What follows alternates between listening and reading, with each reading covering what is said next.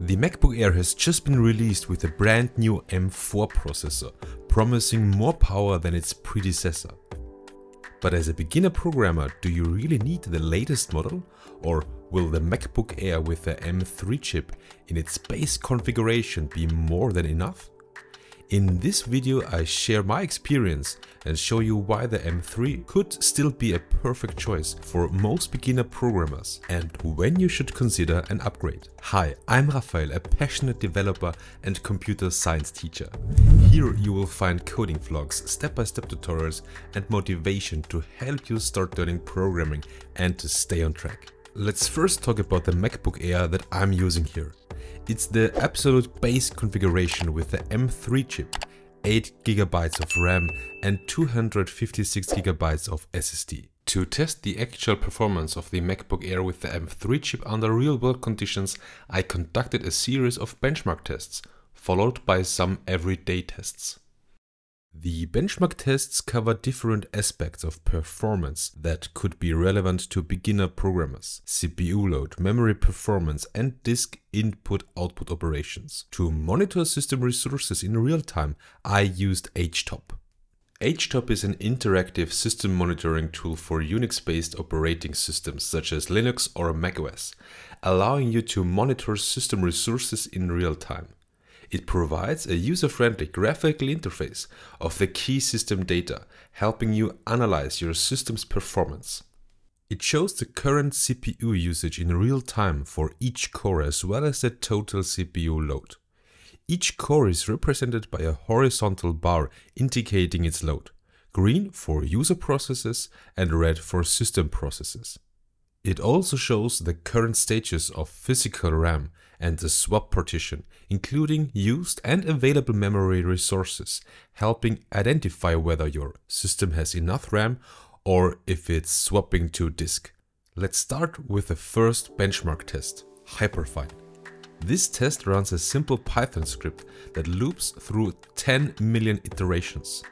The command is tested with hyperfine, a tool that measures and compares execution time of commands. The test shows how fast the MacBook Air with the M3 chip performs when executing Python code. The MacBook Air didn't show any performance issues and the test ran smoothly. The mean time of the benchmark was 193.7 milliseconds with 35.6 milliseconds statistical error on that mean value.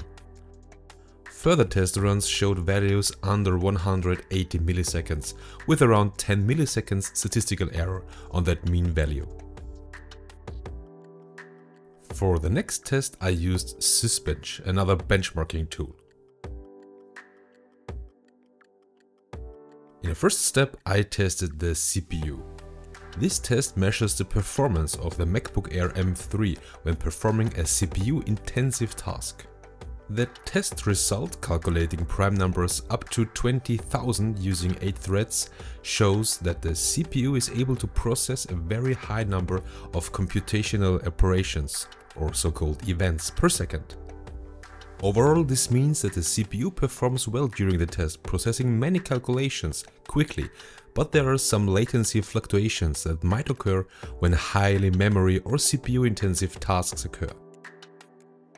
The second test using sysbench measures the memory speed of the MacBook Air with the M3 chip by reading and writing 1 MB blocks of data over a total size of 10 GB. The test command sysbench memory with the parameters 1M and 10G is used to assess the performance of the system's RAM. The test does not transfer data from an external source but instead operates with the local memory of your system to perform a series of read and write operations. The test allocates 10 GB of RAM, which is specified by the parameter 10G. It instructs the system to work with these 10 GB in memory by reading and writing memory blocks of the defined block size 1 MB. This test shows a total operation number of 10,240 with 29,000 MB per second and an average latency of 0.03. If you enjoyed this video so far, please give it a thumb up and subscribe for more programming related content. To test the input-output operations, I'm using file input-output. This test evaluates disk performance through sequential and random read-write operations. This first command prepares the test files, creating files of 1 GB. The second command runs the actual input-output tests on the created files. It measures random read and write operations on the 1 GB test data. Here you can see an average performance of reading and writing operations, with 194 MB per second for reading and 129 MB per second for writing operations. The last command removes the test files after completion. The performance of the MacBook Air with the M3 chip in its base configuration was excellent across all tested areas. The tests show that it performs well in both simple and more complex tasks, like multi-threading and intensive memory operations. For most programming tasks you would do as a beginner, web development, small data processing tasks, simple algorithms, the MacBook Air with its M3 chip offers more than enough power to work smoothly without significant delays. To test the performance of the MacBook Air in typical development scenarios, I conducted a second test with various everyday tasks commonly faced by beginner programmers. I started a small Next.js project and ran the npm run dev command to develop a website locally. The MacBook Air handled the development server with typical speed, ensuring that the page loaded quickly. There were no significant delays when working with React components. Another test involved running a Docker container that hosted an open WebUI and the large language model from Ollama. The MacBook was able to start the container without issue, and the WebUI was accessible after a short loading time. While running the LLM worked, the 8 GB RAM affected the response time, which were slower compared to more powerful devices with more memory or stronger CPU cores. For basic tasks and simple queries, the MacBook Air was suitable, but for more complex tasks or large calculations, it reached the limits of available RAM, which affected the performance. I also tested running Deepseek R1 locally on the MacBook to see how it handled more complex machine learning models. The test was successful and the MacBook was able to process the model's request. However, performance was slower compared to devices with more RAM and a stronger GPU and CPU. The 8 GB of RAM in the MacBook Air showed limitations with memory-intensive tasks like machine learning or processing large models, slowing down speed with larger datasets. For smaller to medium models, the performance was adequate, and the MacBook still delivered decent results. When testing content creation applications like Final Cut Pro and Photoshop, the MacBook showed overall good performance. For normal projects, there were no issues. Video and image editing ran smoothly without significant delays. However, when working with larger projects such as video projects over 50 to 100 GB in Final Cut Pro or large Photoshop files, it became clear that the 8 GB of RAM wasn't enough. Final Cut Pro struggled with very large video files, especially when using multiple tracks or effective-heavy projects, leading to occasional stuttering and slow rendering times. Photoshop had issues with large files and complex edits with many layers, especially when using memory-intensive filters and effects, which slowed down performance and caused increased swapping to the SSD. The everyday tasks typically encountered in programming and software development were carried out smoothly on the MacBook Air. The tests with Next.js, Docker and Deepseek showed that the device offers reliable and efficient performance. However, when handling memory-intensive tasks such as running LLMs or large models, or working with content creation in Final Cut Pro and Photoshop, there were performance drops. The 8 GB of RAM in the MacBook limited performance when processing large amounts of data or editing complex projects. For most programming applications and web development projects, though, the MacBook Air still offers enough power and smooth user experience. So why is the MacBook Air with the M3 chip enough for most programmers? First, programming isn't a super hardware-intensive task. especially when working with languages like Python, JavaScript, or even Java. These languages run perfectly on the M3 chip.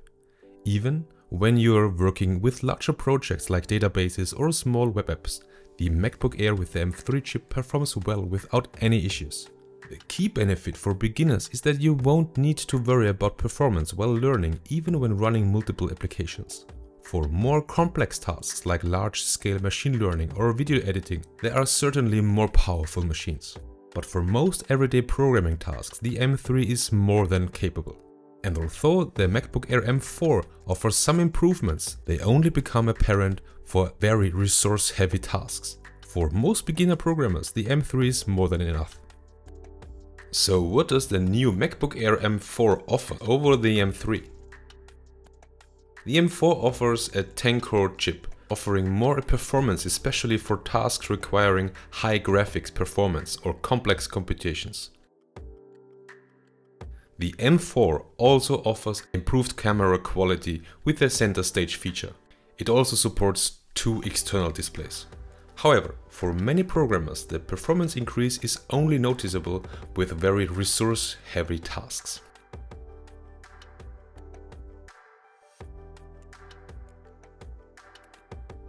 One big advantage of the MacBook Air is the battery life and portability.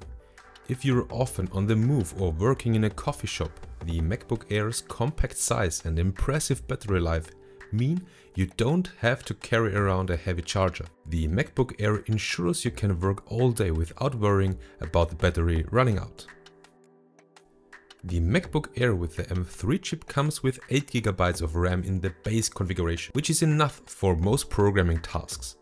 However, if you plan to run multiple applications simultaneously or work with larger projects in tools like Photoshop or LLMs, you might quickly run out of memory. In contrast, the base model of the MacBook Air with the M4 chip offers 16 GB of RAM, which offers more headroom for memory-intensive tasks, like running large models or processing big datasets. Whether upgrading to the MacBook Air with the M4 chip is worth it depends on your specific needs. The M3 is an excellent choice for most programming beginners and for everyday tasks like web development, small apps, Python programming and content creation. The M3 delivers great performance, battery life and portability, making it an ideal entry-level machine. If you plan on working with large models, complex computations or very demanding tasks, the M4 might be worth considering. However, for the vast majority of beginner programming tasks, the M3 is still a fantastic choice. Especially with recent price drops, the M3 is more than enough for most coding needs, and the M4 is only a better option if you anticipate working on highly intensive tasks.